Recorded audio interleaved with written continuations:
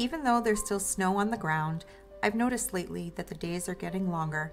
Even the spring bulbs are beginning to peek through the soil. We're about a month away from the first day of spring, and in my Zone 6B, we're about 2 months out from the last frost date. This is the time to begin planning for the spring garden.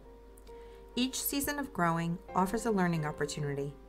Gardening is a series of experiments, and what works one season may not work the next. The one thing that's a constant is that with each failure, we learn a lesson, and that is reason enough to keep trying. And you may even get something yummy to eat out of it.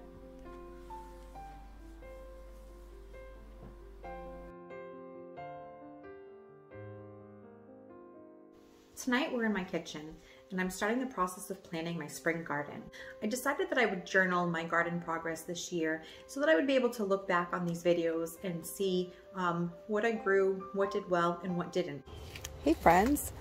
So I'm getting ready to rip out these snap peas. There's a few more, so I'm going to pull them off, and I'm going to get these vines out of here, and I'm going to plant my green beans. So these sprouted in like 3 or 4 days. These things are maybe a week old, and they look really good. So I'm going to replace those. This is the rest of my spring garden here. I have some collard greens, some cabbages that are starting to form heads. My mom took a bunch of the collards this weekend and some kale, and she put them in some soup. My Swiss chard is still looking really good. The Brussels sprouts, something's eating on them, but I don't care if the leaves get damaged because the Brussels sprouts will form up along the stem. So I have 2 Brussels sprouts here and another cabbage over there and my carrots. The first thing that I'm going to discuss is why I've decided to not do any indoor seed starting this year. 2 reasons. The first reason is that the indoor seed starting requires too much space, and I just don't want to dedicate any indoor space to seed starting this year.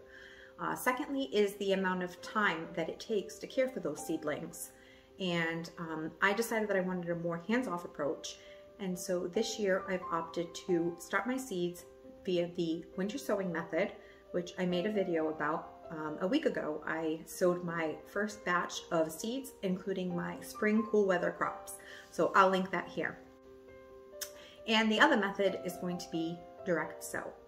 So the direct sow method is simply the process of taking your seeds and planting them or sowing them directly in the soil. Now, each region has what's called a last frost date. And this is the tentative last date where you might be expected to get a frost. Now, this isn't concrete. It's very possible that you would get a frost, once that date passes.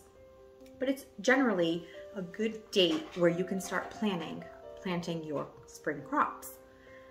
I started a number of crops, cool weather crops, about a week ago, like I said, through my winter sowing method. I sowed some varieties of broccoli, some cabbage, some collards, kale, and Brussels sprouts. And recently I picked up some cauliflower, so I plan on sowing some of those as well. And today I'm going to show you what I plan on sowing via the direct sow method. The first thing that I'm going to sow is going to be snap peas, sugar snap peas.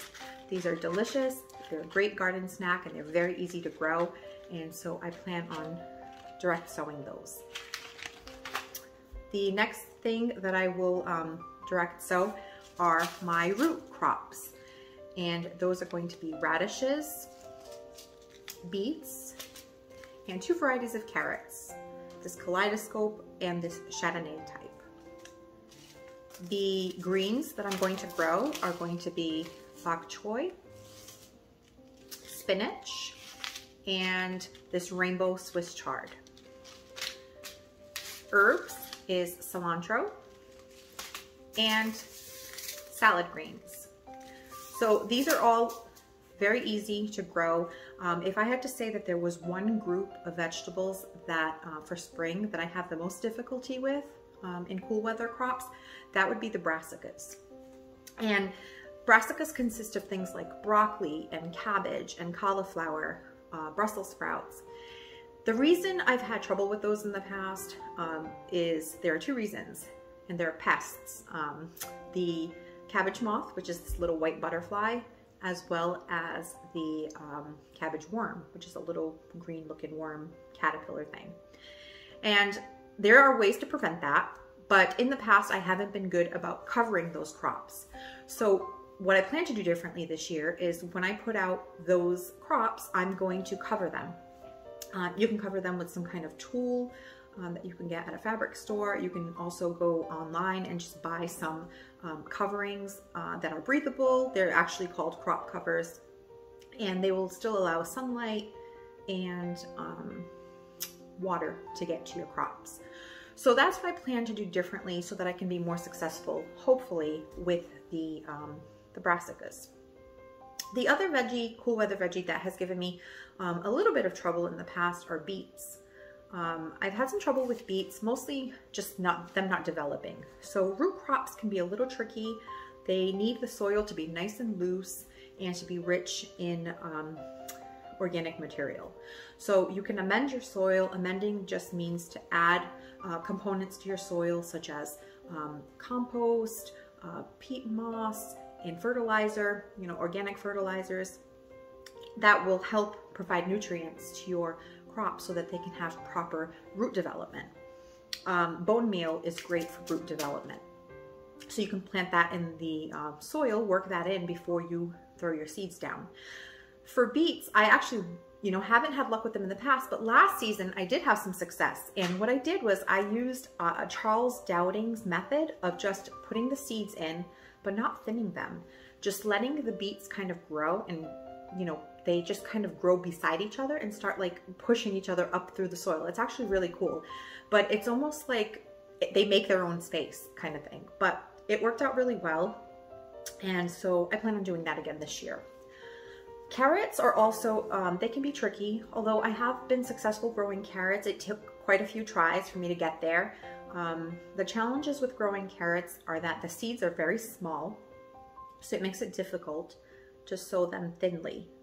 So you do have to go back in after they sprout and take some out so that your carrots will have enough room to grow. Also, the soil should be loose so that your carrots can grow nice and long and have a carrot shape and not get all distorted. I'll pop some pictures in of some carrots that I've grown in the past. The greens category is very easy to grow. Simple. Spinach, Swiss chard. Swiss chard overwinters in my area pretty well. I still had Swiss chard up until a few weeks ago when we started getting some really hard frosts. And salad greens. I love to plant salad greens that are cut and come again varieties. That just means that you cut the leaves off, you put them in your salad bowl, and you leave the roots of the salad or the lettuce in place, and they will keep growing leaves for you. So it's a good way to keep your lettuce going. So based on my last frost date of April 18th, I plan on, what I did was I looked at the calendar and I counted 6 weeks back.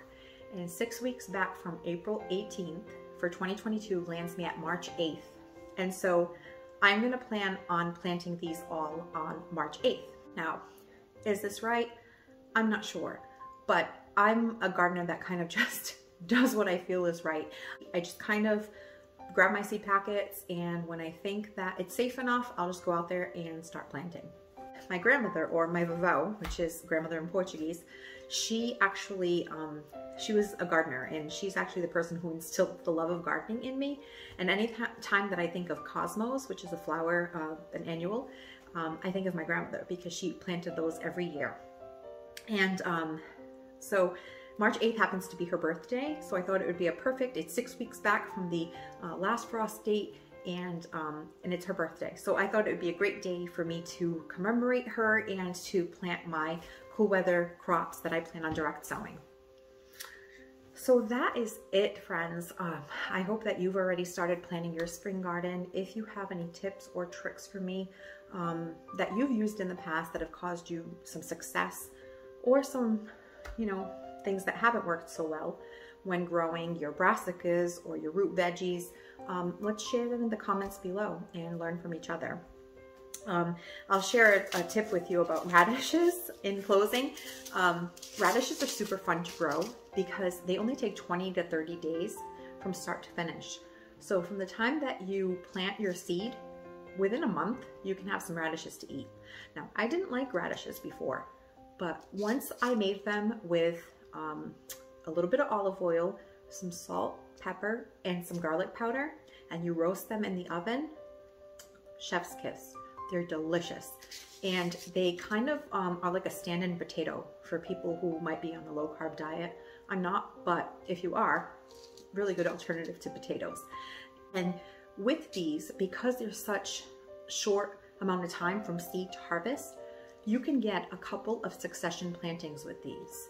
And succession planting is just when you continually plant the same seed, you know, at regular intervals so that you always have a harvest ready. So when I plant these, 2 weeks later, I would plant another batch, and 2 weeks after that, another batch, so that by the time you're harvesting the first batch, your second batch is already on its way. So figured I'd share that little tip for cooking radishes with you. So thank you again for joining me, and hopefully you're on your way to planting your spring garden. We're only just about 30 days away from spring, and I couldn't be more excited to get outside and get my hands in the dirt. Thanks for watching. Have a good night.